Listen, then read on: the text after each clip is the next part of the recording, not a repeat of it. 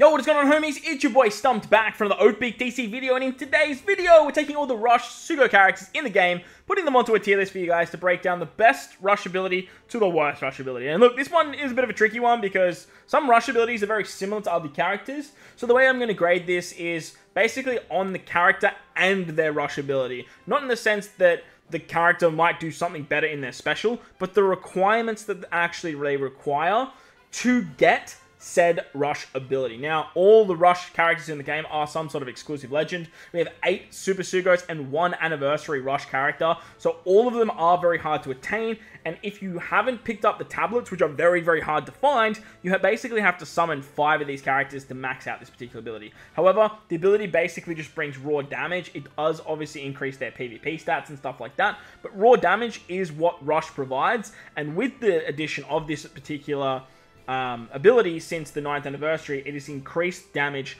exponentially. But the only place it's really seen a lot of play is obviously in Super Boss Kazuna, the 10-star Kazuna, as well as stuff like PK 150. It can be very, very handy in. So if you guys don't have these abilities maxed out, don't stress. But we are going to talk about them and rate them from the best to the worst. If you guys agree with me, let me know in the comment section below. Remember, this is subjective. This is just my personal opinion playing the game with characters that I like to use in terms of their power, how good they are, and getting a feel for what they actually do. If you guys disagree, let me know down below as well. But while you're down there, belt the like button for me. Hit the subscribe button, do all that good stuff. Go check out the Super Tandem and the Final Tap tier list as well. Make sure to go let me know in the comment section what you guys think is the best Rush, Tandem, or Final Tap ability as well. With that said, let's dive into the tier list. Alright, so here we are with the 9 Rush characters in the game as of July 2024. Starting at the 9th anniversary Rush Sanji, finishing at the 10th anniversary Super Sugo FS being Luffy, Shanks, and Ace. So what we're going to do is we're going to start from number 9, make out all the way up to number 1, and rate them from, I guess, the worst to the best. And obviously this will be subject to change as we move down the line, because to make a Rush ability work, most of the time, you have to have particular requirements to actually get this off. You need particular characters to work on the team, and like I said, we're going to be ranking these particular characters on how they sort of synergize with other units in the game, and where they kind of work, or how they kind of work with their particular Rush ability. So, we're going to start it off at number 9, the worst, I guess. It's hard to say that, because I just don't... Like, the difference between these Rush abilities and what they provide for their team. They're all very, very powerful. Any character that has Rush is always going to be very, very good, because Rush is still very, very limited in the game. But the character that I'm going to put at number 9 is Cross Guild. Cross Guild, look, they're a very, very good, powerful character. I love running Cross Guild. They're, like, very, very fun. The downside to Cross Guild is you need 2 of the following characters on the crew. Galdino, Moji and Richie, Kabaji, Alvida, Daz Bones, Zoro, Perona, or Shanks. Now, besides the last 3, Zoro, Perona, and Shanks, the other characters basically have no representation in the game. Nothing too crazy, obviously, besides the new rare recruits that came alongside Cross Guild. Like, you have, obviously, Shanks characters that work exceptionally well, and obviously you have a lot of very good Zoros that can work exceptionally well, but 9 times out of 10, you're not going to be running them on the same team, and if you are, you're going to be running them on a slasher team where Roger and Odin's Rush is going to provide a little bit more. The upside to Cross Guild's Rush ability, though, is they can be used as the first tapper in the chain. I love this ability to be able to use tap first, and if you do get their pseudo triple special off, they are a chain boundary unit, so it does work exceptionally well with this ability. Their Rush is going to give up to a 1.9 times attack boost, adding 0.6 to the chain multiplier, costing you 15,000 HP every single tap, maxing at 8 taps. So there's the downside to Rush. Obviously, it does cost HP, but nowadays with the power creep and the amount of HP we have, like, it's not that big of an issue. The finished tap effect works for slashers and driven characters, so it is based on classes and no colors.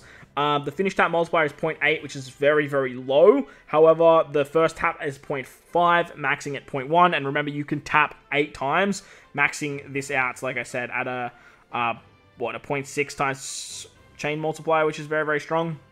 But the downside, as I mentioned, to Cross Guild is that they just kind of have been replaced by another Rush character. Well, not replaced, but like just have another Rush character that works a little bit better than them, that doesn't need the crazy requirements of those characters. Like I said, though, if you put it together and you utilize cross-skilled with, say, Shanks and Zoro, or you use the Moria Perona unit, works great with them. You can do some fun stuff there with some more driven builds. But if you are doing that more driven-y build, there is just other characters that you kind of want to use in that regard. And their driven is just, it's nowhere near where it needs to be if you compare that to slashes. And if you are using slashes, like, these two rushes are just, they're just infinitely better, unfortunately. Looking at number 8, though, we have the Covenant and all-powerful Rush Kaido. Kaido is the only strength rush character, and that's what makes him so valuable and so strong. But his rush also buffs powerhouse units. Now, just like cross-skilled, the big thing that I find that Kaido struggles with is his requirements. He has to tap 2nd or 3rd in the chain to get his rush ability off, and you also need 2 of the following characters, being King, Jack, Queen, Orochi, Lin, Kanjuro, Fukujuju, Ulti, Page 1, Black Maria, Who's Who, and Sasaki. So all of the Beast Pirates, and then you include Lin, Orochi, and Kanjuro in there. None of these characters have crazy representation for the strength builds. Like, there obviously are some, don't get me wrong. Obviously, the rare recruits that came alongside him. You have stuff like the strength ulti. I guess you could argue you do have Who's Who and you do have Jack. And then, but the powerhouse side, you have obviously the Super Sugo, Big Mom, you have Alba, who is king, and you can do some stuff there. But the downside to Kaido is, because you are tapping 2nd or 3rd in the chain, trying to chain that into a Super Tandem can be very, very challenging. Having the ability to rush into a Super Tandem into a final tap is the best way to get more majority of your damage. Well, from what we've seen, to get the highest amount of damage, that is the best way to do it. Not always, but for the sake of this particular team, that's how you're going to want to do it. And to get a Super Tandem ability to proc before tapping 2nd or 3rd means that you basically have to tap with Kaido 3rd to get the Super Tandem before it, or utilize Kaido as the Super Tandem into the 3rd tap and activate Super Tandem. That's losing out on everyone else getting these particular buffs. It makes the team very, very wonky. And the thing that I do find to Kaido is, if you are synergizing him up with the best strength units in the game that are also driven and powerhouse, like the Blackbeard Pirates is the best Super Tandem. You do have Tobi Roppo now as well, which is a pretty good Super Tandem unit for Kaido, and you do have the free-to-play lead performance that can work. But if you were looking for like the best option in terms of damage, the Blackbeard Pirates are the ones that do it the best. And trying to find a way to bring Blackbeard, Kaido, and then 2 pirates from their respective crews, it just gets very, very hard to build with their actual team. However, as I mentioned, Kaido does 20,000 HP cost for 7 rushes, maxing the final tap at a 1.0 multiplier, 1.1 per tap, and the first tap at 0.5, maxing at a 2.0 successful chain and a 1.5 attack boost, reaching that 2 times attack. So he's very, very strong for strength-based teams. However, powerhouse teams, they're just not there. Powerhouse is just not that good, just like Driven, unfortunately. Another character that taps 2nd or 3rd and is going to take the 7th spot is Roger and Odin. Roger and Odin came out not long after Kaido, being the New Year's legend. And the reason I have Roger and Odin a little bit higher than what Kaido is because of their requirements of their Rosh units. They also have to tap 2nd or 3rd, which again can make using Super Tandems a little bit more challenging. Obviously, like, if you have a character that you want to use that has a Super Tandem that doesn't include Roger and Odin, it is going to be very, very challenging to do that. However, there are ways of going about it and sort of utilizing your Super Tandem later with a final tap, because Slashers have Yamato and Quick has Yamato and Zoro Sanji and stuff like that.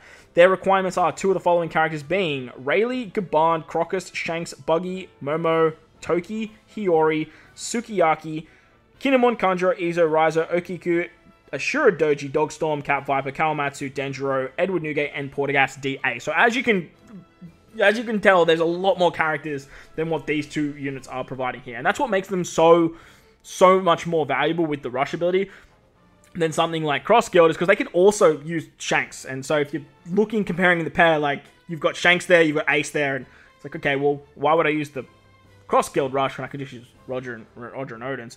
They will max out at a 2.0 rush attack, just like Kaido. They boost Slasher, Striker, and Quick units, which is great. Up to a 0.5 chain multiplier, rush finish tap at 1.0, first tap at 0.5, which makes them very, very strong. They also take 20,000 damage every tap, maxing at 7 taps. The upside to Roger Odin, the reason I have them a little bit higher than Kaido, is purely because you have units like Zoro Sanji. You can also use Momo. And then you have Yamato as well, where they all synergize really well into the Super Tandem, Rush, and Final Tap. The correlation of units between the Quick Slasher team, it's much easier to build for than what the Strength team's doing, and that's sort of why Kaido has to fall a little bit lower than Roger and Odin. Cross Guild, honestly, like I would say, is probably a little bit easier to build than what Kaido is, but what Kaido is providing isn't as good, or is better than what the Cross Guild is providing, because you have Roger and Odin in the game, and Roger and Odin are basically just going to be a straight replacement for something like Cross Guild. The next unit we have on the tier list, taking the 6th spot, and people aren't going to be happy about this one because a lot of people like this unit a lot more than what they like the 6+ counter type, and that's going to be Rush Gear 5. Rush Gear 5 is phenomenal. He's a very different Rush to everyone else, besides the anniversary exclusives and his 6+ counterpart, of course. But the reason that he's so different is because he has to tap last. For his requirements, you have to be in the Gear 5 state, which is very easy to do. You just need 3 Straw Hat characters, or die, basically, which is really funny. But if you have 3 Straw Hats, you can activate his EX, turns him into his Gear 5 state, and then as long as you tap last, the 6th tap, you get access to his Rush ability. There's no character requirements, there's nothing like that, which is fantastic, besides, I guess, the 3 Straw Hats if you're building up the team that way. But it's great, because you can activate his Rush purely off the basis of just being in the Gear 5 form. However, you do lose a Final Tap ability. Unlike these other characters that can rush into a Super Tandem, then into a Final Tap, Gear 5 doesn't have that luxury. What Gear 5 does have, the luxury that well, I say luxury, I'm going to make this a bit bigger while we talk. I say luxury, but the luxury that Sai has is they don't really have any crazy Final Tap legend that works better than what Gear 5 is actually doing. Gear 5's Rush is so powerful that it can replace a Final Tap and just do more damage, because Sai doesn't really have that much at their disposal. At max, it costs you 20,000 HP, which is massive, just like Kaido and Roger Odin. You can tap 5 times. However, your chain growth is 0.2. The self-rush attack is 2 times.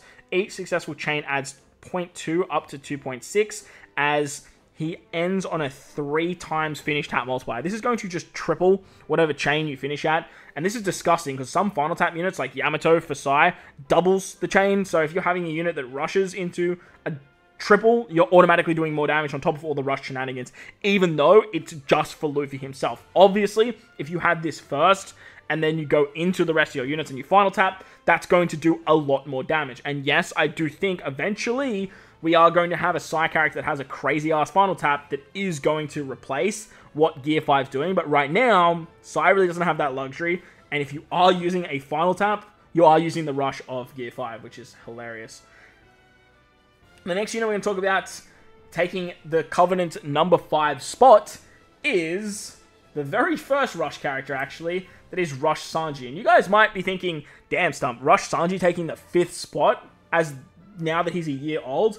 Well, the upside to Sanji is, just like Cross Guild, he can actually tap first and activate the Rush. This is a really strong ability, because it's very easy to then chain him into a Super Tandem. It's very easy to utilize the power of that Rush ability for the rest of your team, and it's just a really nice synergy for what he's providing to Free Spirit and Dex teams. Another upside to him, the reason I have him so high, is that he actually buffs Strength, Dex, and Quick as his finish tap. Rather than doing 2 classes and a color, this guy you can kind of throw onto a Strength team, throw onto a Quick team, and he's actually going to be a very powerful Rush ability for all those types. The downside to him, though, is you do need a Recovery Tandem or Wano Orb, and you need 2 of the following characters on the crew. You can use any of the Straw Hat characters, which is great, any of the Vin Smokes as well, except, nope, Judge is there as well. So you can use Judge, and Yamato is included too, which is really, really nice.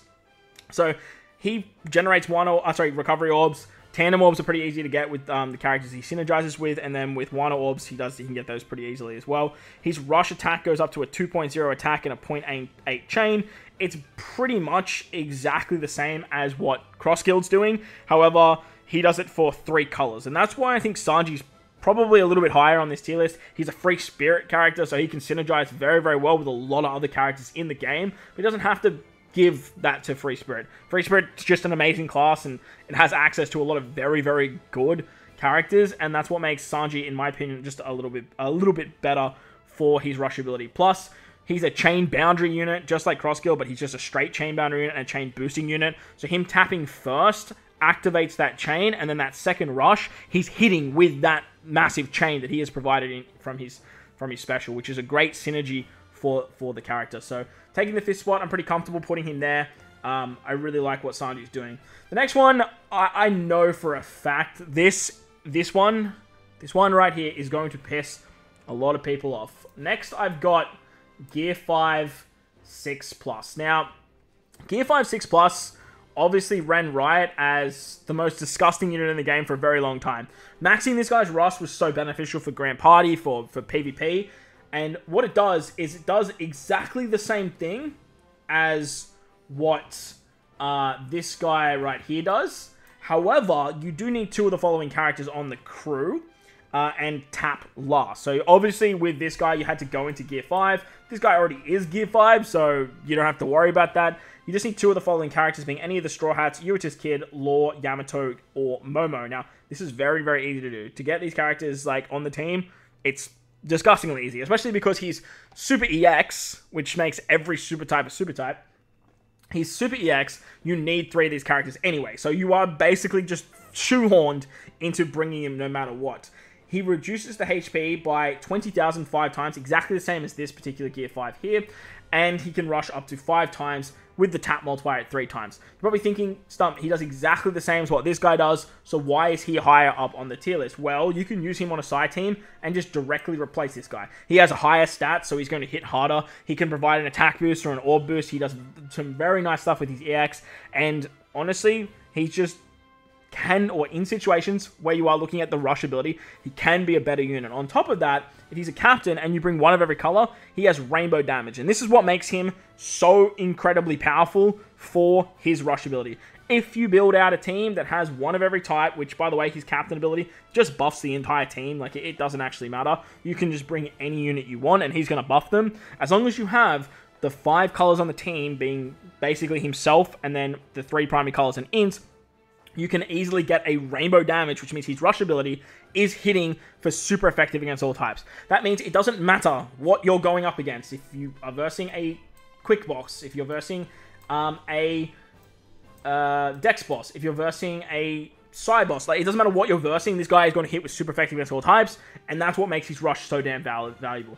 Again, just like this guy, you do lose the final tap of the Sai team, but again, Sai doesn't really have that crazy final tap to make it more valuable than what this guy's actually providing. However, he does fall off a little bit purely because he has to tap last, and team building for him, it can be very, very finicky for new players, and even for endgame players, it can just be something that's just a bit of a headache.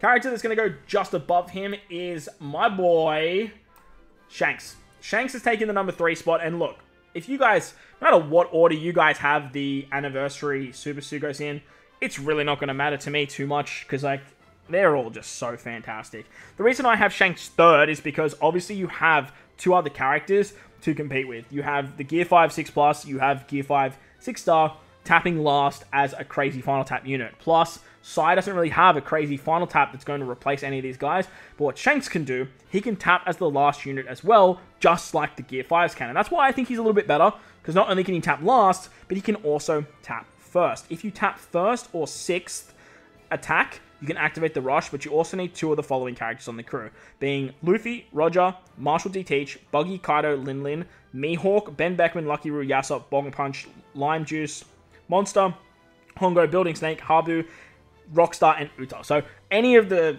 Redhead Pirates and then some of the Emperors and stuff like that. I don't understand why Whitebeard's not there. It breaks my brain that Whitebeard is not included on this list. But I guess they were doing it from the death of Whitebeard, so there's that, I suppose. I don't agree with it, but look, we're here. We move, right? Depending on where you tap is depending on what he activates at. If you tap first, it's going to cost you 12,500 HP, so very, very low, tapping 10 times just like Sanji, going all the way up to a 1.4 times attack boost for Sai, Cerebral, and Slashes, so you can do some really, really nice stuff there.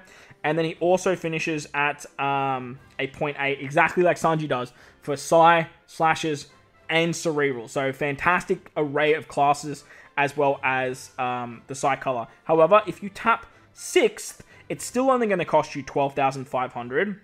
But you can tap 7 times. The finished tap multiplier is 3 times, just like Gear 5 is. However, the rush multiplier is 0.05 instead of 0.1, and the attack goes up by 0.1, but caps out at a 2 times attack boost, finishing at a 2.5 times chain. So this rush ability, tapping more, does more damage. It just increases that chain to then allow that 3 times to just hit a little bit harder. Essentially, he is just a better version of this guy when you are tapping last. And 9 times out of 10, you are going to be building color-based teams when you are doing this particular final tap, rather than just trying to build out a rainbow team where Gear 5 is just funneled into all your damage. Now, you can funnel the rest of your damage into your team, and then have this guy as your crazy final tap unit. It's absolutely fantastic. The downside is that he just is Psi. Like, Psy's the kicker, right? Psi doesn't have that kind of synergy of Super Tandem to move into for this guy to be just an absolute wallop for the final tap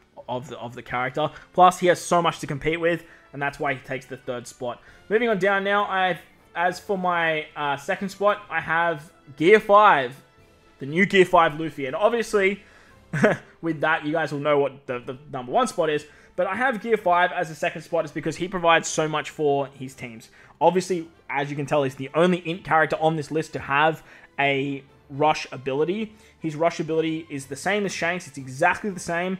However, you just have different requirements of characters. He has all the Straw Hats, Ace, Kid, Law, Yamato, Goldie, Roger, Shanks, and Sabo. So he needs 3 of these characters on the team rather than 2 of these characters. So he does need an extra requirement. However, the requirements are just a lot easier to get. On top of that, he works with the other 2 Super Sugos where Shanks and Ace don't work together. But Luffy can work with the 2 of them. Obviously, with Roger working with everyone. But this ability goes for int, fighter, and powerhouse characters, and does exactly the same as Shanks. If you tap with him last, he does that crazy 3 times multiplier. He has the self-rush attack of 2 times, and then adds the 0.1, tapping 7 times as well, which is very, very powerful. The reason I put Luffy just a little bit higher here is because you can do some really interesting things with Luffy and Vegapunk, where you can utilize the Super Tandem of Vegapunk to move into a rush ability of Luffy first. So you could say use Luffy as your rush character, tapping as the first unit, move into a Super Tandem, and then utilize the final tap of something like Lilith. That's what makes him just a little bit more valuable, in my opinion. On top of that, when you look at Rumble and Grand Party, having this guy's rush ability maxed out, it's just absolutely disgusting what he's actually doing for the team. Like, he hits so damn hard. With his GP burst. In Rumble, he works really nicely. The downside to the character is that he just doesn't have that much support for int. That's like the only downside to the character, and I think moving forward, he will definitely make his way up the tier list as the highest riser, where some of these characters here are definitely going to fall off. Obviously, with Luffy being the number 2 rush unit, Ace is going to take the number 1 spot, and it's crazy to think that he is, but he has a lot of help from what he's working with. The reason I have Ace so high is because of what he has around him. Free Spirits are fantastic. Decks have a lot of support with great Super Tandems. They have great final tap abilities. So having Ace as your rush character for the first tap is very, very valuable. Now, he basically does the same thing that Sanji does. However, he does a little bit more in the sense that I think he taps, 10 times and does 12,000. Does Sanji do the same thing, though? Sanji could possibly be just like... Yeah, so Sanji's finish tap is 0.8. Yeah, Sanji 10 times as well. So, they're pretty much. Honestly, I think I'm going to do this. I changed my mind. I changed my mind mid-video, mainly because Sanji can basically do what Ace is doing as your rush unit. And Luffy, like, nothing compares to what Luffy's actually doing in terms of the most valuable unit. So, I take it back. Everything I just said about Luffy, that's what makes him the number 1 unit. The number 2 unit is going to be Ace. I do love Ace in a sense that his rush ability is going to be the most valuable, per se, because Sanji has to compete with Zoro Sanji on the team. That's kind of like his big downfall. But if you were looking at using a rush character, Sanji is just he's a great option to put in that spot. But like I said, Ace has a lot of support with obviously free spirit characters, with Dex characters have good final taps. But his rush is going to always proc first, and having 2 of the following characters on the crew being obviously a Luffy, Garp, Sabo, Roger, Newgate, Marco, Izo, Yamato, Otama, Lunara, Skull, Mihal, Ganru, Gitatsu, and Cornelia. You can easily find spaces for these 2 units, only being 2 as well, which is great. There's no other requirement like needing a recovery orb or anything like that. You obviously can use him as a final tap situation. That's what makes him better than Sanji, obviously. If you aren't using something like Yamato or Yamato and not using the final tap there, you could just use Ace's Rush, and that's going to do a lot of damage. But obviously with the other options you have, it does make them a little bit less viable. So I'm going to put Luffy back at number 1. Obviously with Grand Party and PvP, that does make him shine a little bit more too. He's just a fantastic rush character, and obviously Gear 5 replacing Gear 5, it just makes the most sense in the meta. So if I tricked you, I tricked you. Honestly, I tricked myself, so we move anyway. But let me know down below if you guys agree, if you disagree. Let me know what you guys think. Obviously, it doesn't really matter which order you guys have these 3. Like, they all do the same thing. They just do it for respective classes and colors, and I guess that's what's going to make them a little bit different from the rest. But like I said, let me know what you guys think down below. While you're down there, don't forget to belt the like button, hit the subscribe button, do all that good stuff. Most importantly, wherever you guys are in this beautiful world, please remember to enjoy the rest of your day. As always, homies, thank you all for watching, and I will catch you all in the next one.